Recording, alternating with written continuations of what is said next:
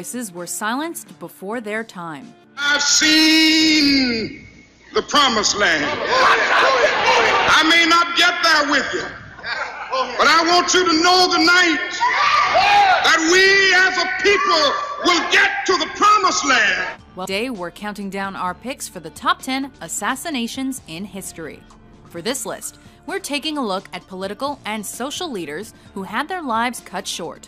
These are the unexpected deaths that shocked the world and changed the course of history. To show and to demonstrate that the true criminals hide under the cloak of the accusers. Number 10. Philip II of Macedon.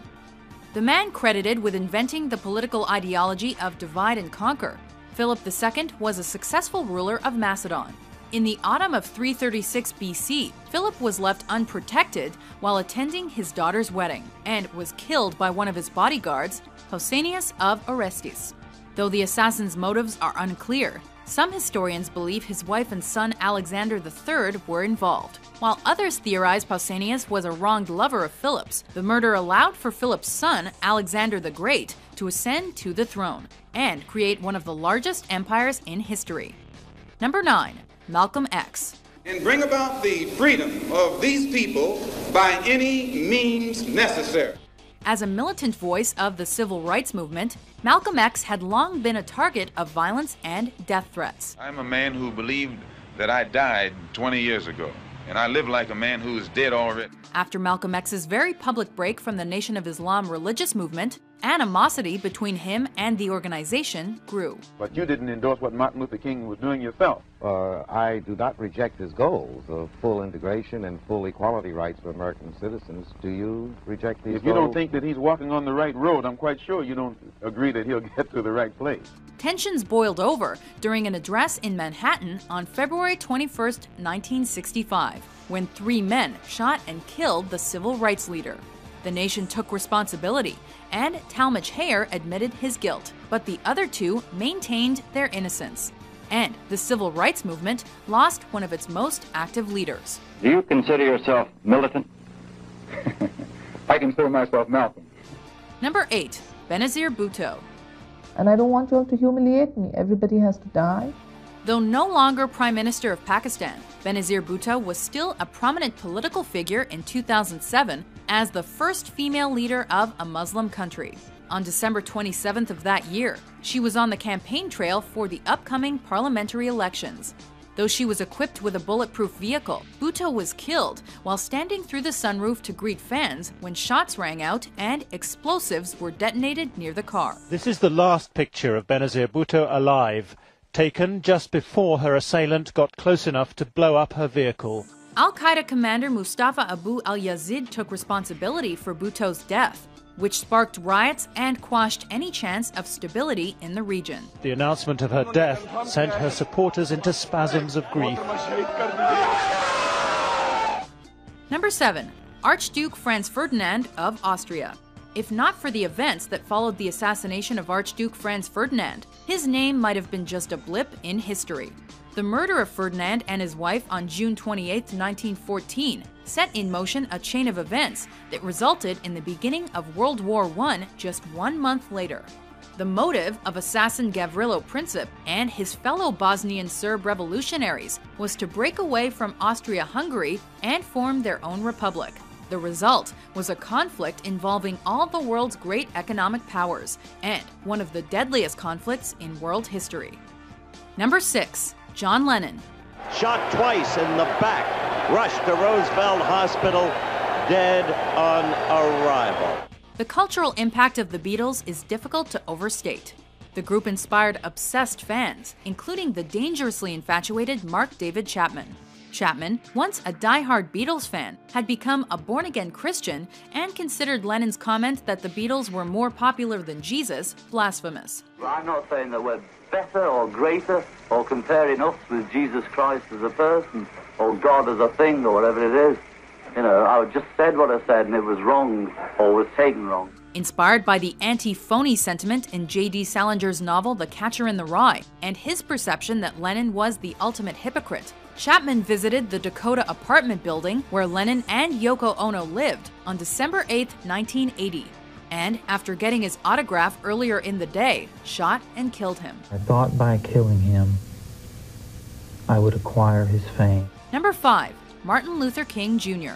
Dr. Martin Luther King, the apostle of nonviolence in the civil rights movement, has been shot to death in Memphis, Tennessee. Martin Luther King served as a star spokesman for the civil rights movement in America, pushing for the equality of African Americans through nonviolence.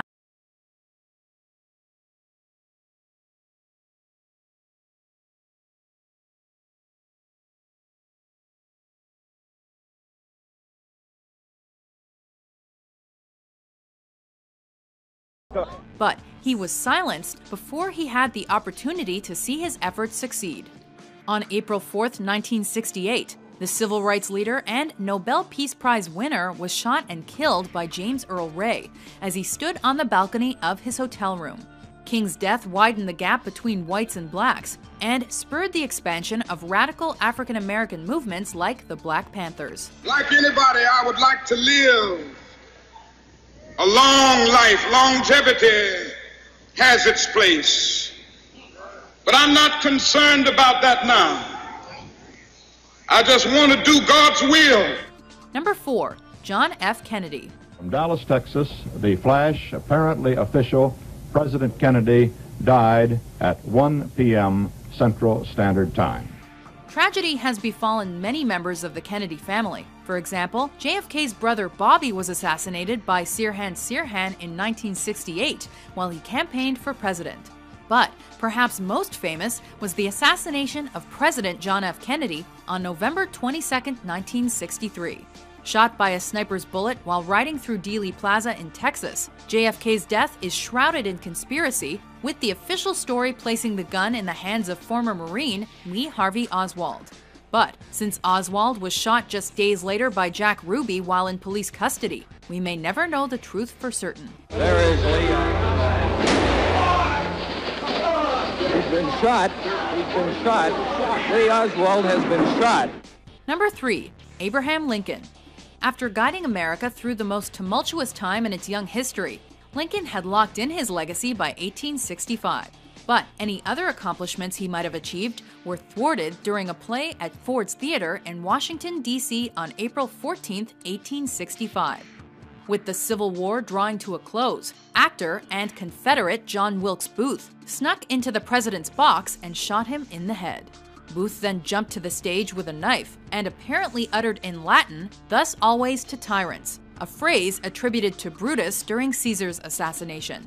Lincoln died the next day. Number 2. Julius Caesar.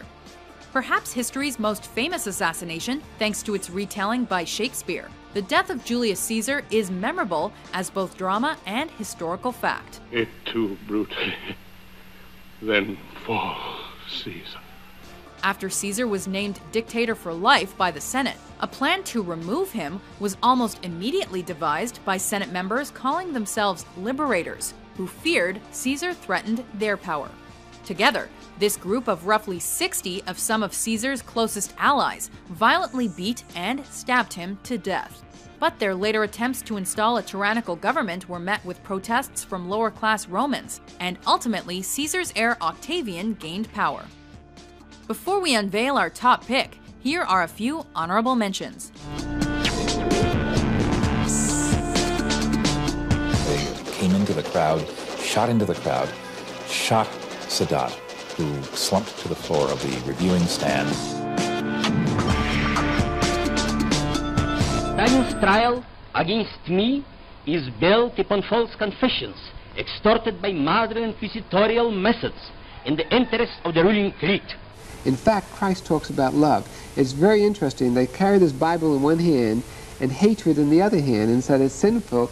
Christ himself said nothing about it. Once again, our top story this evening, the assassination today of Israeli Prime Minister Yitzhak Rabin, gunned down at a pro-government rally tonight in Tel Aviv. Number 1. Mahatma Gandhi. He spent his life as a symbol of peace, but died a victim of violence. In life, Mahatma Gandhi led India to independence from Great Britain using non-violent tactics rather than revolution. Despite his success, Some objected to his peaceful approach, including Nathuram Godse. The Hindu nationalist disagreed with Gandhi's support of Pakistan and perceived preference towards Pakistani Muslims over Indian Hindus. This caused Godse to fire 3 fatal shots at Gandhi while he was in New Delhi on January 30th, 1948. Millions subsequently honored the fallen leader, and his policies of compassion are still praised today. Now, this religious controversy, I know you don't want to say too much about it, but does it worry you that it's going to boil up when you get to the States? Well, it worries me, yes, but I hope everything will be all right in the end of the day.